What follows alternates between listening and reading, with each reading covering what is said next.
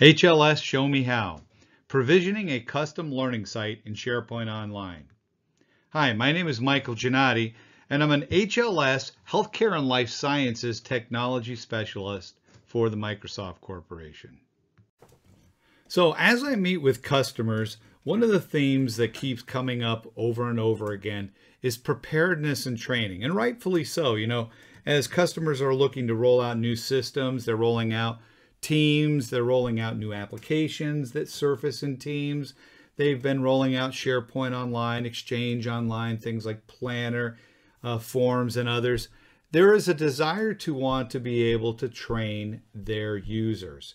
And so one of the things that Microsoft has provided, it's kind of open sourced out there that you can take advantage of it, but it's using built-in SharePoint Online functionality to deliver is custom learning for Office 365. So you'll see if you go to this particular URL, docs.microsoft.com/office365/custom learning, it'll bring you to this page, and it kind of tells you about it, a little bit about the solution itself, how it can we have up-to-date content. I'll be showing you how we do that, how you can add custom learning components and do some other things. And the setup of this is really fairly straightforward. There's two basic ways you can do it. Number one, you can choose a setup option as to how you're going to do it, where there is a ready-made utility online that'll go ahead and provision it to your tenant, or you can actually manually do that. But we're going to go ahead, let's select here, provision custom learning. And here again, it's going to tell about some of the prerequisites. One of them is this: you need to make sure you've set up a tenant app catalog. Right? If you don't know how to do so, they walk you through it right here. We already have that within our given tenant that we're going to do. And then the next thing is to go to the provision custom learning. So let's go ahead, select that. It's going to take us to this page. And if you scroll down, you'll see some interesting samples that are available, right? Maybe you're looking for other sites as well to give you a jump start as to things you can do in SharePoint. Things like, I don't know, a leadership site, right? Where you might want to do that. Working at your organization. And again, you can set that up, play with it, replace content, but it gives you a great sample as to how to set that up. A team site, workshop sites, a giving site for philanthropy within your organization. But if we go to the top, next to samples, there are solutions. And there are two primary ones. A SharePoint starter kit, which gives you a whole bunch of web parts, extensions, and components that you can use to create and kind of play around with SharePoint and get a feel for the modern sites. And then this one, custom learning. This is what we want. So we're going to select that. Once we've done so, you'll notice it has here again some information, an overview as to what it's going to look like, what it provides you, a custom flexible content solution. So it'll allow you not only to take the content that is provided, but also to create your own and add your own custom content. You'll be able to create your own playlists.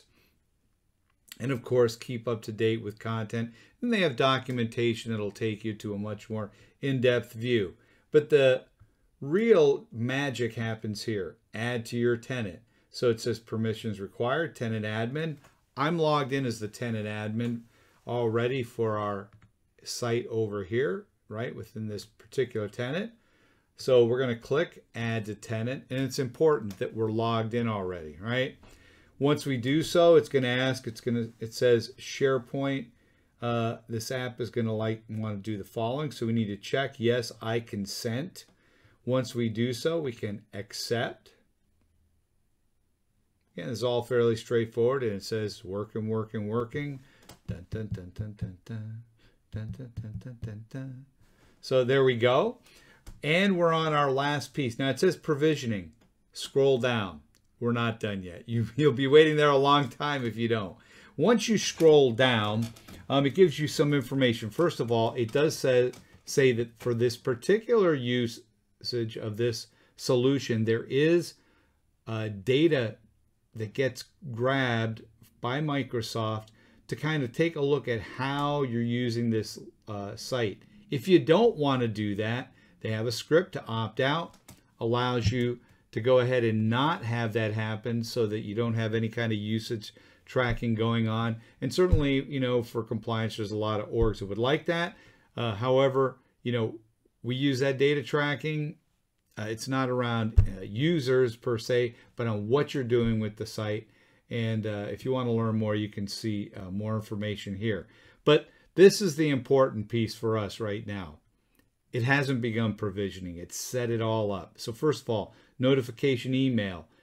I am logged in as that tenant admin. It took my login information here. And then next, it says the custom learning URL. By default, after sites, it's going to say O365CL for custom learning. You can name that whatever you want. We're going to take the default here, though. Click provision, then ask you to kind of, you know, one last time, go ahead and confirm. And that's it. Now it says the provisioning of your template has started. And based on that input, and we're going to get an email around that. So if I come in here, let's go back here, and we'll open up in a new tab our Outlook Online. And yeah. So we're waiting. So we're going to get an email once we're confirmed that in fact that it's finished. When it's finished, then we'll be able to go in and I'll walk you through what it looks like. We'll take a look. In the meantime, I'm going to pause this recording and then we'll come back shortly. All right, so you can see here that we've gotten our email notification. It says your request to provision is now complete. Go ahead. Gives a link to it below. So we're going to just go ahead and click on that. It'll bring us straight to our site. And here it is.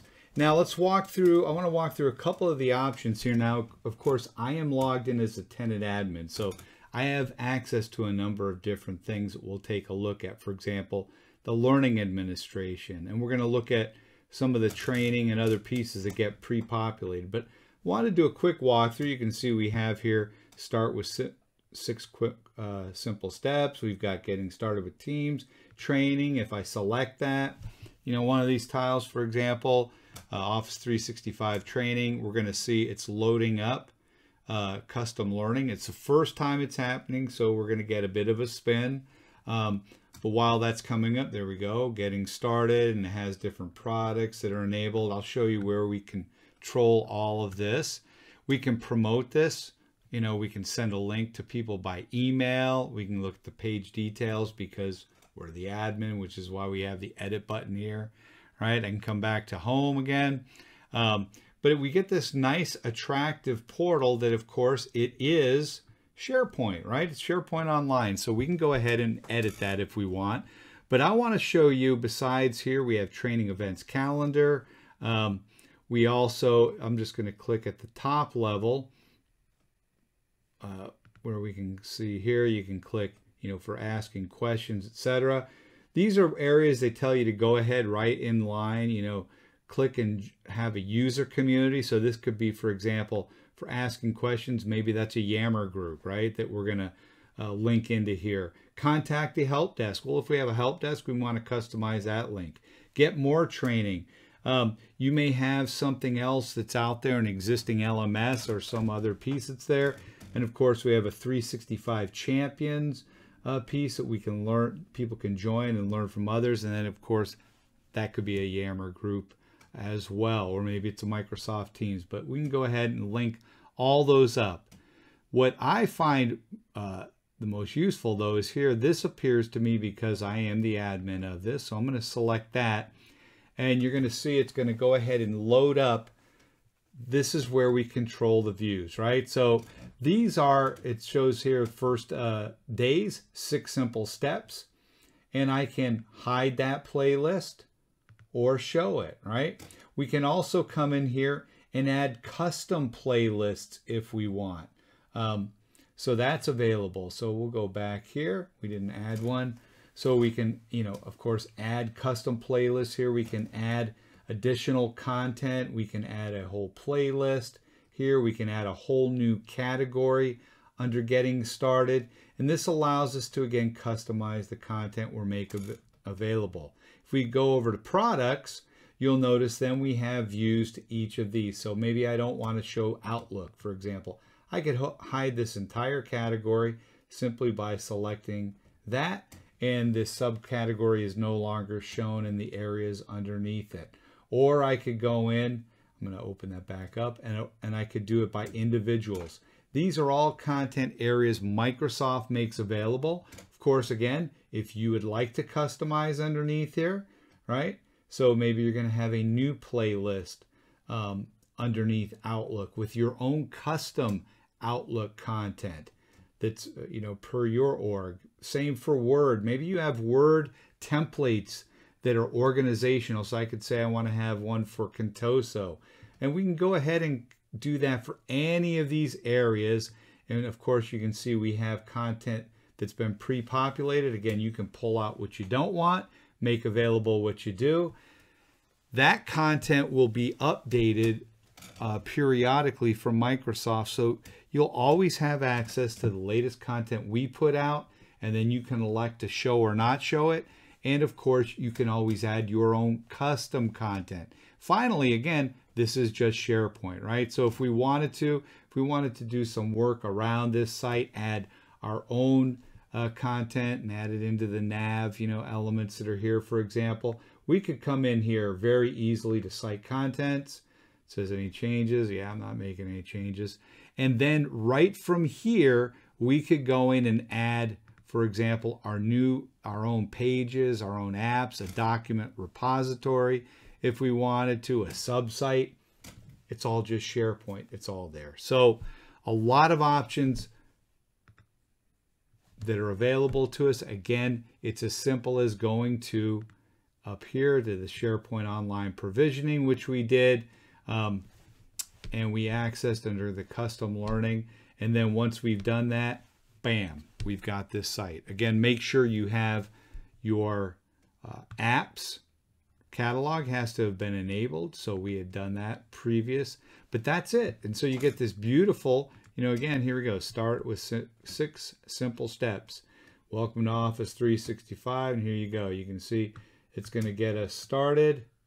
And it has here, welcome. So I can go ahead, select, and it's going to show how to get started as a user here. Step 1, go to office.com, enter your password. Need help, and then it's just going to walk through each of the steps for that user, right? So as they do each step, that way it can track their usage across our pre-done content, and then you're done. So with that, I hope you found this helpful. I hope you choose to take a look at this portal. It's a great starting point, and of course the other solutions are available as well online. So that was it. Easy peasy.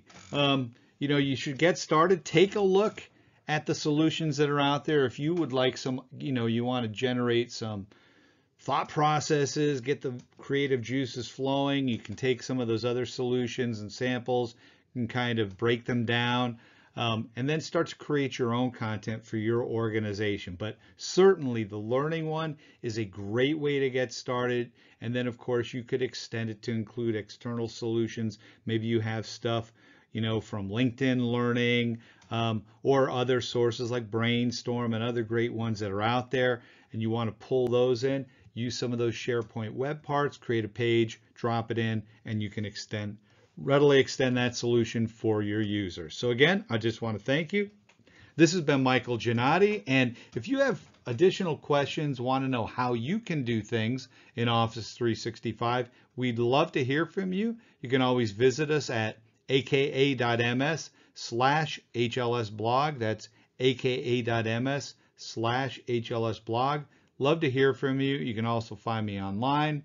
And until next time, take care and have a great day. Ciao.